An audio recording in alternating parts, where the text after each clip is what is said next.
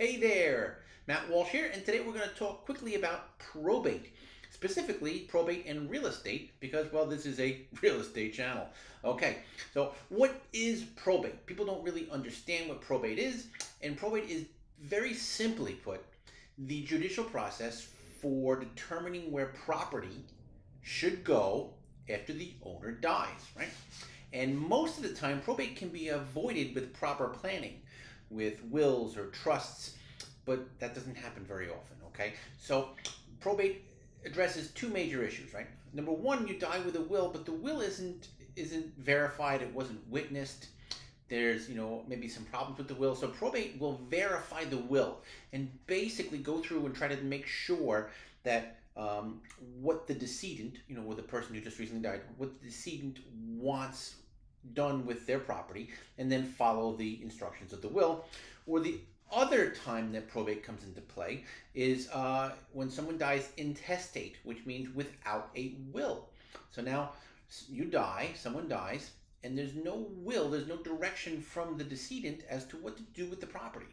So now the probate process has to come into play and determine who the rightful heirs are to the property. And that process can take a very long time, and it's also not cheap. Probate attorneys are not cheap. So that money has to come out of the value of the estate. But the process basically is to take the property and determine who rightfully should possess it now that the owner has died. So what happens to real estate when someone dies, when the owner dies? Okay, and that's basically determined by two things. All right, did the person die with a will, or did the person die without a will?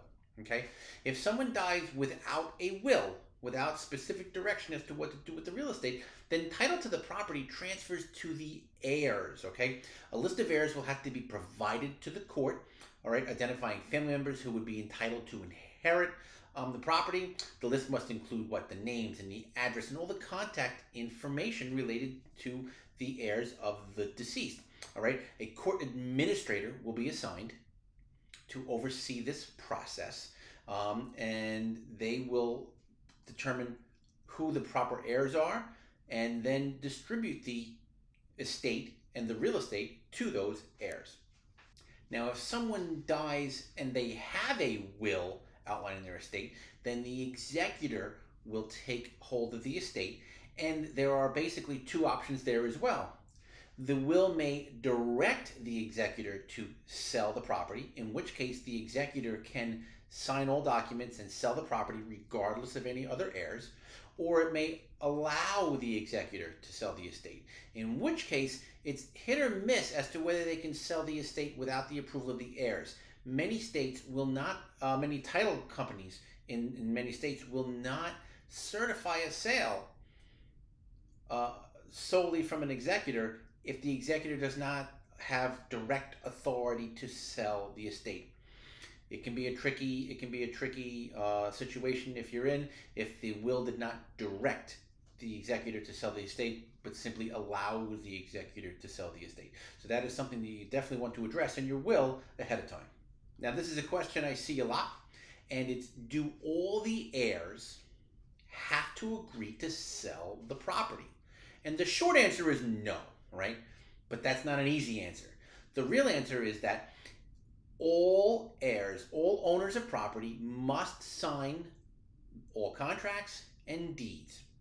If two people, a married couple, own a house, both owners must sign all documents. If 3 or 4 people own a house, all owners must sign the documents. When someone dies without a will, the heirs become the owners, whether it's 2, 5, 10, or 20. I recently had a deal in North Carolina that is still in process, but there are upwards of 30 heirs going back to 1969, some of whom are deceased themselves. Okay, so those that are deceased we have to account for, and those that are still alive have to sign off on any sale. Okay, now what happens when 15 heirs want to keep the property and the 16th heir says, no, I want my money?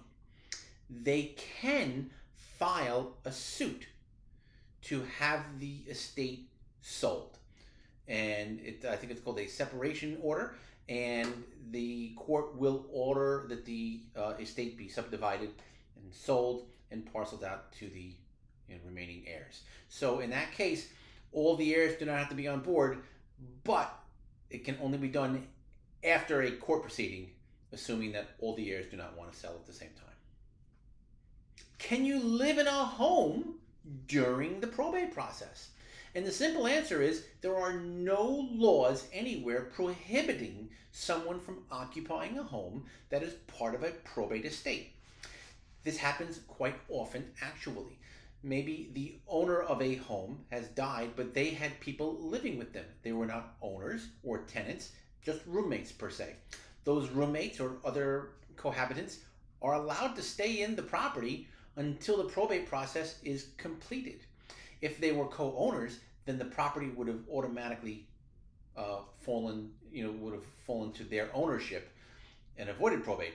But in this case, we're talking about a property that is in probate because there were no joint owners or beneficiaries listed.